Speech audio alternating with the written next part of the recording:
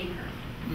Rear Admiral Scott Hebner graduated from West Virginia University in August of 1979 and received his commission from Officer Candidate School in December 1979.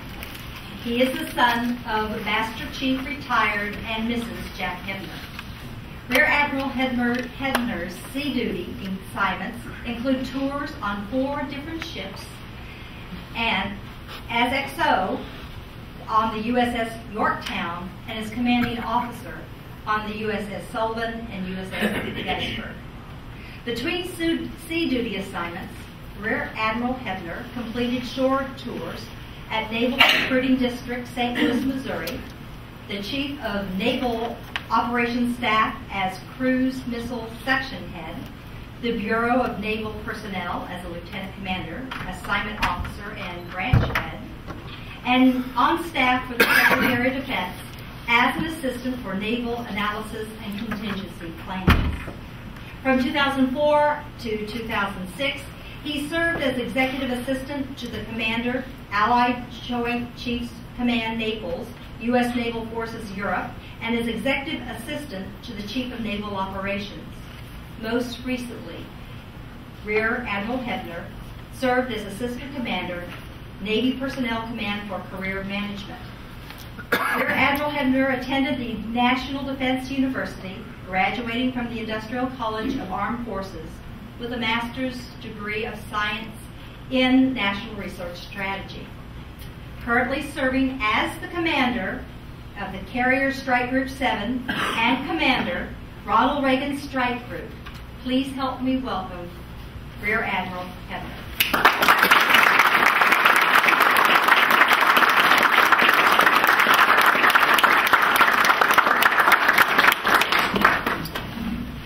Well, good evening. Thank you, Karen. And I'm going to take my glasses off here. I can still see everybody. I'm right at that point where I can't see the script and look out at everybody without taking my glasses off. But I'm very honored to be here this evening. And really, before I get too far, I want to say a couple things about what I've seen. The letter from Captain Kloppenberg, it's hard to capture in words what it's like when you receive packages and stuff like that, but I thought the captain did a tremendous job.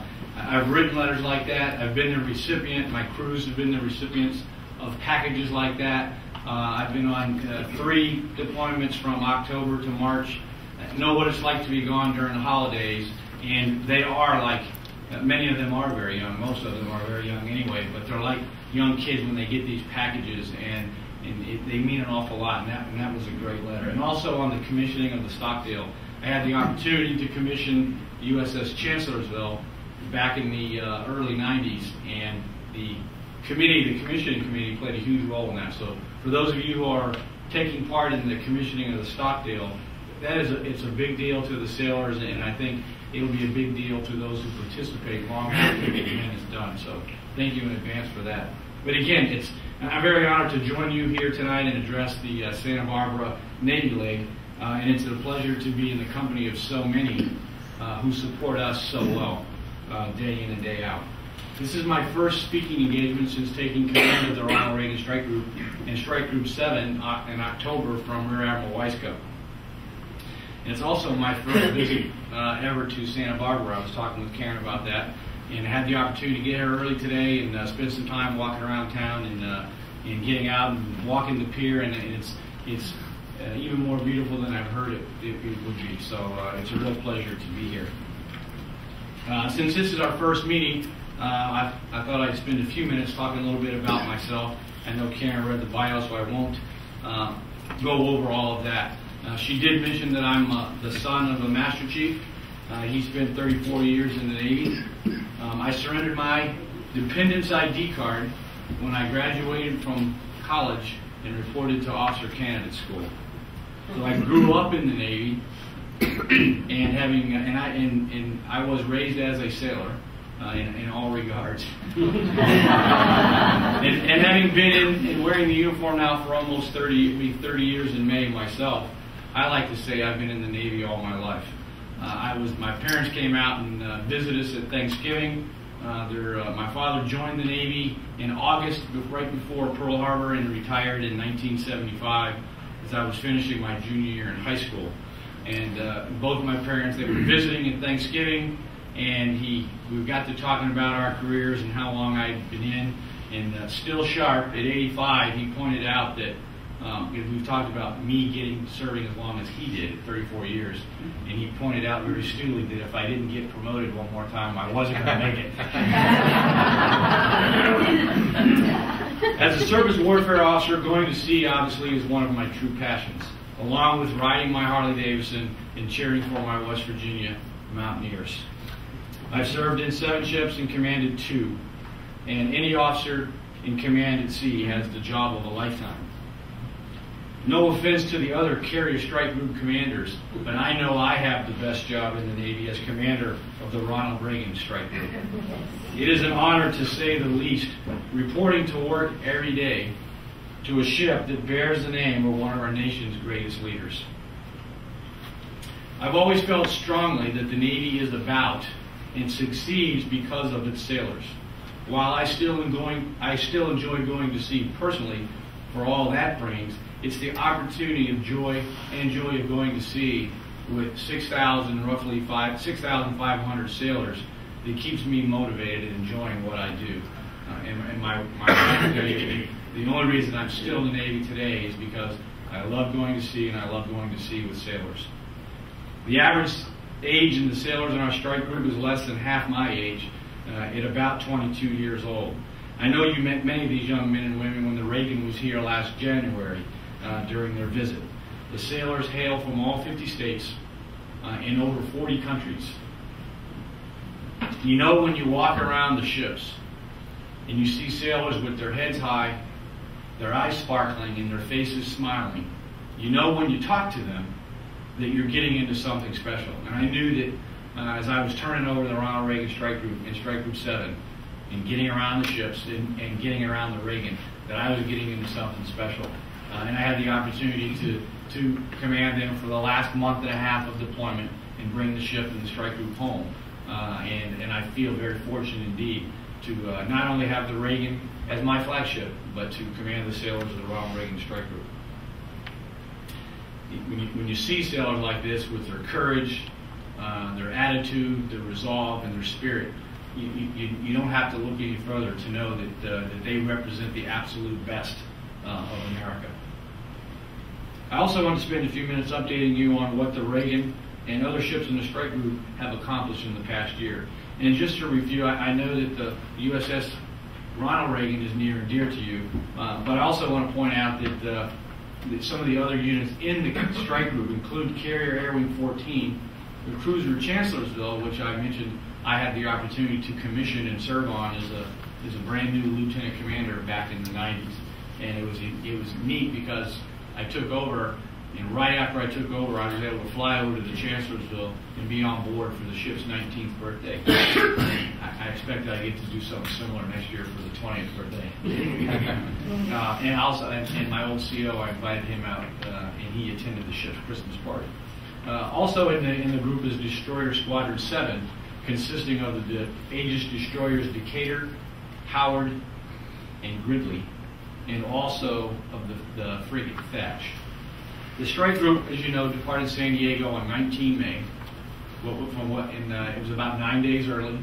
They're sent off to get in theater in the Western Pacific, to be in theater post-Taiwan elections, and to remain on station during the Olympics. So it was 9 days early. And they returned 190 days later. It was an extended 10-day deployment, just 2 days before Thanksgiving. By all accounts, it was a very successful deployment, characterized by operational flexibility and flawless operations across the core capabilities of the nation's maritime strategy. The Ronald Reagan Strike Group executed every tasking and did so exceptionally well. Nearly 2/3 of the deployment was spent operating in the Western Pacific, or Westpac, as we like to say. While we trained and remained ready for any contingency, our focus was primarily in Westpac on theater security cooperation, which I like to translate as working with allies, building partnerships, and winning hearts and minds. As part of the nation's maritime influence strategy, Ronald Reagan and their escorts visited a variety of 7th Fleet ports, establishing new connections and renewing old friendships in nations and a region vital to U.S. interests and security. When visiting these places, it's kind of like being invited over to someone else's home for dinner. Being a good guest and representing the United States with class and professionalism is mission number one. As you saw here in Santa Barbara last year, our sailors are models in conduct and excellent ambassadors for the United States. Our sailors' conduct ashore in places like Hong Kong, Kuala Lumpur, Singapore, Thailand, and Busan, Korea was impeccable. But it was particularly important for the sailors of USS Ronald Reagan to shine during their July port visit to Sasebo, Japan, which immediately preceded the permanent forward deployment of USS George Washington to Japan, the first ever nuclear aircraft carrier to be forward deployed to Japan. Your sailors performed superbly and the visit went extremely well, helping to pave the way for the successful arrival of the GW, as she's called. Perhaps the most rewarding part of Reagan's deployment was something very unexpected, a humanitarian assistance and disaster response mission in the Philippines. After Typhoon Fengshen, otherwise called Typhoon Frank, ravaged the Philippines in late June, President Bush ordered the Ronald Reagan Strike Group to render immediate emergency aid. The sailors of the strike group were more than ready, and the ships were on station in the Philippines within 36 hours. At the request of the government of the Philippines, and working alongside their armed forces counterparts, our helicopters and cargo aircraft delivered more than 500,000 pounds of fresh water, rice, and urgently needed medical supplies to the people of Iloilo, the most affected province in the Philippines. Ronald Reagan and our surface ships circled the island, launched helicopters, and helped deliver relief supplies that provided refueling lily pads to the 14 helicopters that were involved in the relief operation.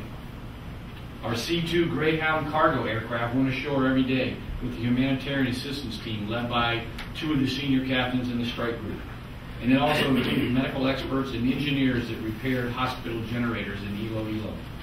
The mission was a complete success and earned the personal praise and gratitude of the President of the Philippines, President Arroyo. And she was able to, the commander of the strike group at the time, Admiral Weisskopf, was able to meet with her, and she thanked him personally for the strike group's efforts. The other third of the deployment was spent on the front lines of the global war on terror in the 5th Fleet area of operations. For almost 2 months, the ships of Ronald Reagan Strike Group were widely dispersed across the region, in each conducting a vital mission, like oil terminal protection, counter-piracy, and maritime security. Ronald Reagan and Chancellorsville were in the Gulf of Oman, off the coast of Pakistan, directly supporting Operation Enduring Freedom in Afghanistan. The ship showed up at a critical time, at the height of the insurgency in Afghanistan, and the world was focused on their operations. Reagan, Chancellorsville, and Air Wing 14 were ready on arrival and called upon to drop ordnance in support of ground troops in contact with the enemy on day one on the first sortie from the aircraft carrier. In the weeks that followed, Ronald Reagan's air crews and jets watched over our troops from the skies over Afghanistan's southern provinces, often responding to calls from coalition troops in contact with enemy forces. All told, our pilots flew nearly 1,000 combat missions, sometimes dropping bombs, sometimes strafing, but more often than not, providing vital cover and a show of force to deter an enemy's attack. The ship and the Air Wing team performed the mission superbly, providing tremendous support to our ground forces while doing it safely and without collateral damage or civilian loss of life during their time on station. So it was a big year and deployment for Ronald Reagan and the Ronald Reagan Strike Group. Diplomacy, a major humanitarian effort, and combat operations in Afghanistan. I'm often asked, as the new commander, what lies ahead for Ronald Reagan Strike Group. It's tough to say, but right now our focus is readiness. Our crews have just returned from holiday leave this week on Monday, and are digging in and performing maintenance on our ships and planes, and continuing and starting the training cycle all over again. Our responsibility is be ready to carry out any mission that leadership gives us. With my 3 months as their commander, I am absolutely confident that whatever 2009 brings, these men and women of Ronald Reagan Strike Group are more than up to the task. I hope that 2009 also brings a continued strong relationship between this award-winning chapter of the Navy League and the Ronald Reagan Strike Group, and particularly the USS Ronald Reagan. Your unswerving commitment and loyalty to the sea services, and now the Army, and Air Force, which I'm glad to see, even in times of personal and community loss and challenge, is a shining example of patriotism and unselfish support to our troops that every American should emulate. I look forward to working with and getting to know all of you. Thank you again for the time this evening, and thank you for everything you have done and continue to do for the sailors of USS Ronald Reagan and their families. Thank you, Karen.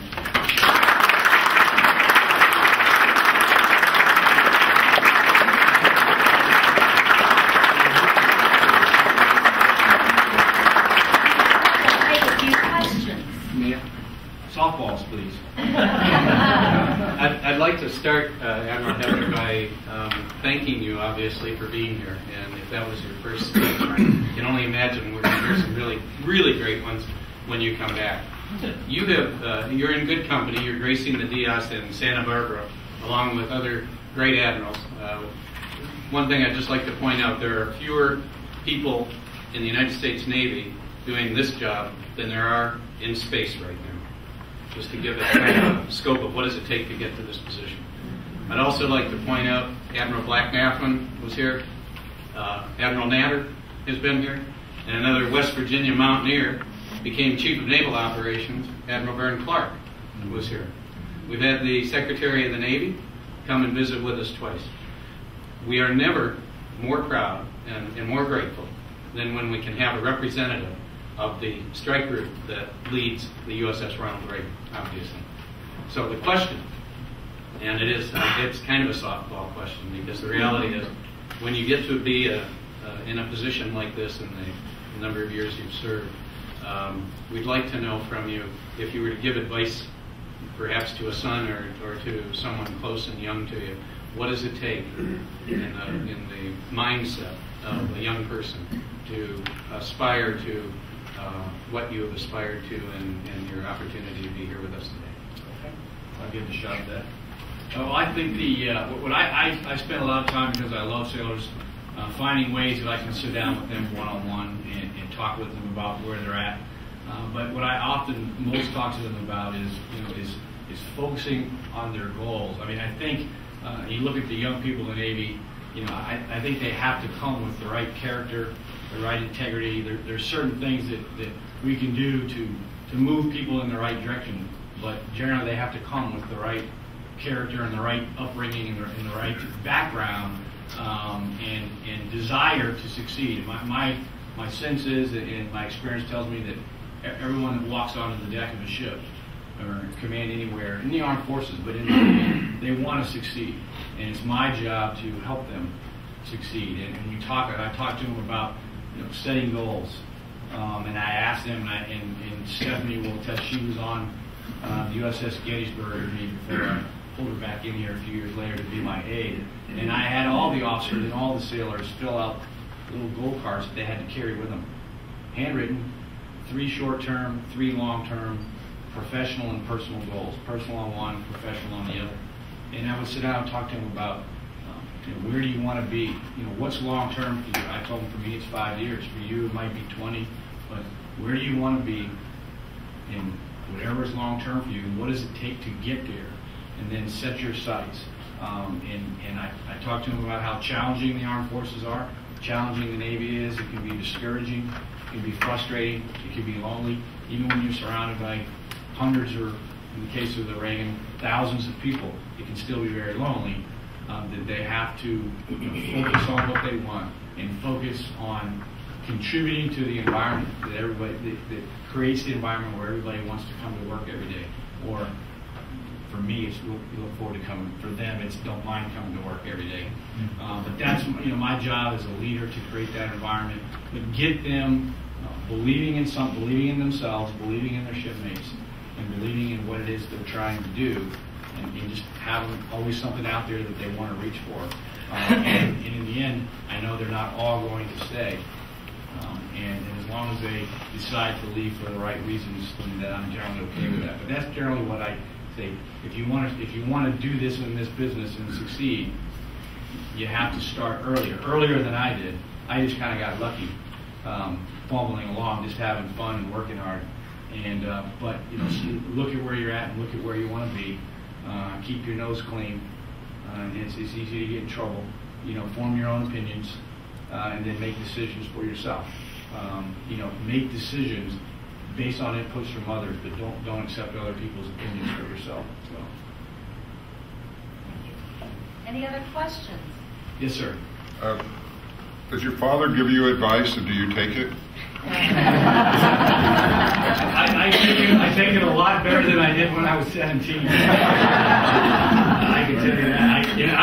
I have a son, a daughter, 26, who never caused me any problems. A son, 24, who just coming around, and a son, 16. And I look back to my relationship with my father when I was 16, and I keep trying to tell my 16-year-old son, trust me, as the next few years go by, I'm going to get smarter and smarter. So I will just start listening to me now. But I do talk to my father a lot and talk to him about, it's a different Navy than when he served, obviously. And something he told me when, I guess I was a young lieutenant, that has stuck with me. And I mean, this is a business about people. And I always tell officers, and it doesn't mean I expect people to be good at their job. I'm expected to be good at my job. I expect anyone who's on a ship that being good at what they do that's second nature. But this is a business about people, and I tell particularly my young officers that I'm trying to groom for a future that you can think you're the smartest officer on this ship. You may be the smartest officer on this ship, but if you can't engender loyalty and you can't lead sailors, you're not ever going to make it. And my father once told me, I was telling him something the Navy was doing, and he got all agitated. He's much more mellow at this point, but he got very agitated and said, darn it, the Navy's been in the business of managing people for 200 years, and they still can't get it right. but that was a long answer to yes, sir. I still confer with my dad on things and listen to what he has to say. One last question. Sister. Where is the Ronald Reagan going next? I may have missed that if you mentioned it. I did not mention it. I was talking with somebody earlier. It used to be a carrier would go and come back, and it would be a year or so in between rotations. But I know that you followed your ship, and if you look at the pattern for the Reagan since 2006, I'll just say that we're on track to maintain that same pattern for 2009. We'll be gone sooner rather than later, and we'll be going back probably to operate in the same general areas that we did on this last deployment, and for a little bit shorter time. You generally do a long deployment and then what we call a surge, and the Reagan is in the cycle now to be one of the surge areas. Sir, she just as a matter of point, she generally comes to Santa Barbara before she goes back out again. I don't. Right now, that's not in. She only has 3 underways between now and the time that because of the maintenance that's required for her. I mean that we're the CEO. That's the CEO's been. That's the interesting part. I kind of go where the Reagan goes. And somebody was asking. The strike group commanders used to have buildings and offices that you would operate out of when the ship was at home, and you embarked when the ship went on deployment. They've got rid of those buildings, and now the Reagan is my office. And if the Ronald Reagan goes out to do flight operations for somebody else, not even our air wing, my staff's either got to take leave, go to school, or get underway. And I told them that my plan is to get underway. I don't know how long I'll get to do this, but every time the carrier goes, I'm going with them. But I don't know what's in store, but I would be surprised at this point if they were able to squeeze it in on this very short cycle. Just wanted you to know you're always welcome. So now we are going to call it into this meeting. I would like to give Admiral Hebner a thank you book. It is the Navy League history book. Sir, it is a pleasure having you here, and it's an honor to meet you, and we look forward to having you again. So thank you. Everybody, let's go downstairs and have our reception. I believe I need a motion to call this meeting to adjourn. Do I hear one? Yes. Seconded? Second. Oh, it's so moved. So ladies and gentlemen. The Navy League's monthly magazine, Sea Power, provides news and in-depth articles that focus on the important role of the U.S. Sea Services to the defense of our nation.